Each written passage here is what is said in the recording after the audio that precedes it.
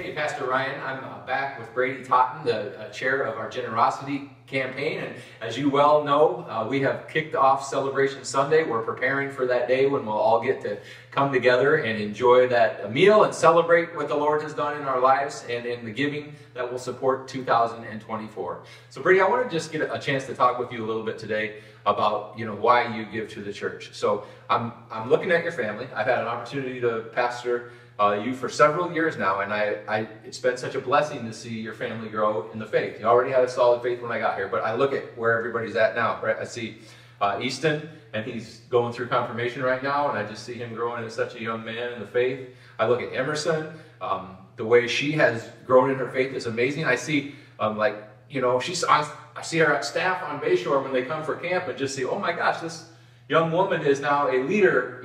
She's sharing the gospel.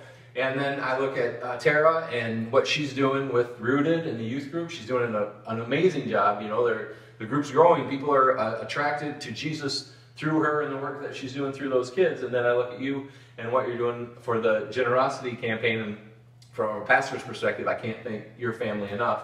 So why, not only do you give of your treasure, but why do you give of your time and your talent? What inspires the Totten family to do that? Thanks. Thank you for those kind words. I give because first I'm led by God to give of time and talent and treasures, and it's through His ultimate example of generosity. And this is our church home. We've just developed through time, but just through the generosity of this church. This is our church family, and we love our church family, and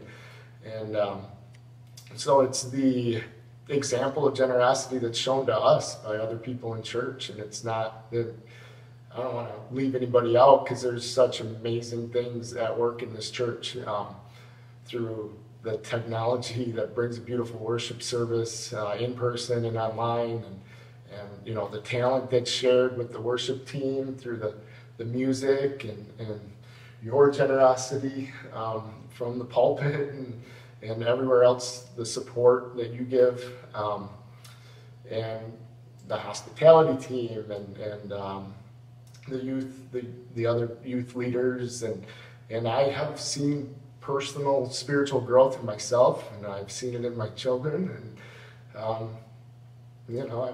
I've seen it in my wife, and it's real, and this church is welcoming, and it's a great place to be, and it's a great environment to grow that spiritual relationship with God and with other Christians. And this is a smaller community church, but you see the outreach from this church and beyond these walls to mission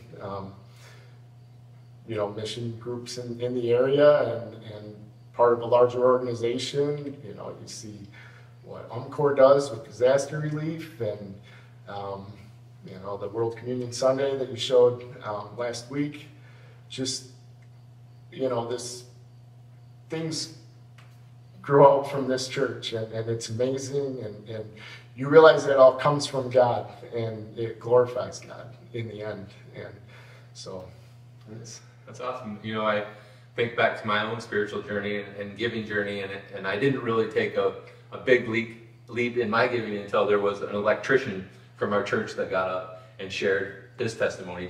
But kind of the same thing there, Brady. Like, I heard a regular guy, it wasn't the pastor that moved me, it was a regular person sharing their testimony. So I thank you for that, and maybe today you inspired someone and touched someone. I appreciate that. Anything else, Brady? No, and it is a personal growth journey. So I'm inspired by others to grow, and so thank you. We love you.